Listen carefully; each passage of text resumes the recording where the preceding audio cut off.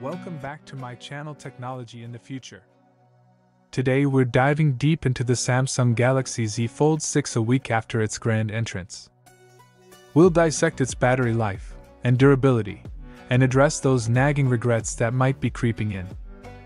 Let's be honest, the Galaxy Z Fold 5 was a mixed bag, and while we hoped for a Galaxy Z Fold 5 Ultra to steal the show with groundbreaking specs, the Z Fold 6 is what we've got. And it's fair to say, Samsung has elevated the design game.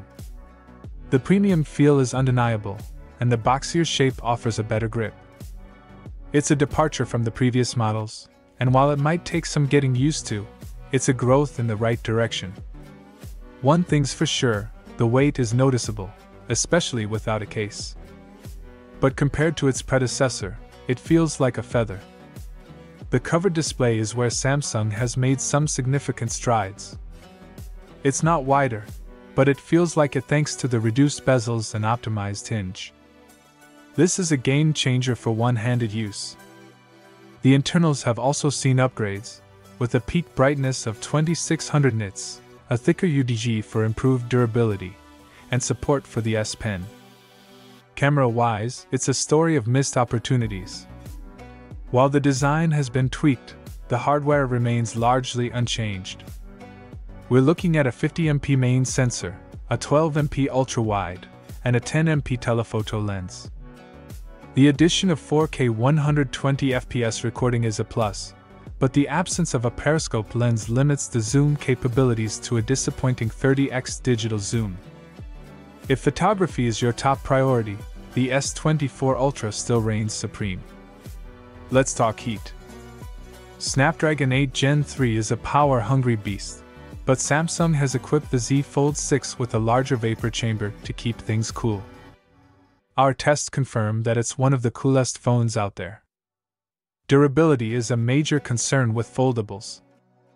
There have been reports of broken Z Fold 5 displays, and while the thicker UDG on the Z Fold 6 is a step in the right direction, it's still not as durable as a traditional smartphone like the S24 Ultra.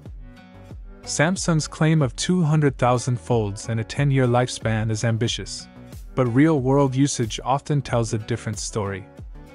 Screen protectors play a crucial role in protecting the inner display, and their degradation can lead to premature damage. Battery life is another hot topic.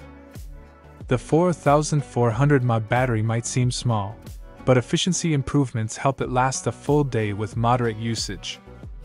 Gaming will drain it faster, but overall, it's comparable to the Z Fold 5. We've seen some battery tests comparing the Z Fold 6 to the Pixel Fold, and while the Pixel has a larger battery, the Z Fold 6 holds its own. So, should you upgrade? If you're coming from an older foldable, the Z Fold 6 offers improvements in design and performance. But if you're happy with your current phone and don't need the latest bells and whistles, it might not be worth the hefty price tag. Ultimately, the Z Fold 6 is a solid device, but it's not without its flaws. The camera system could have been better, and durability remains a concern. If you're looking for a cutting-edge foldable experience, the Z Fold 6 delivers.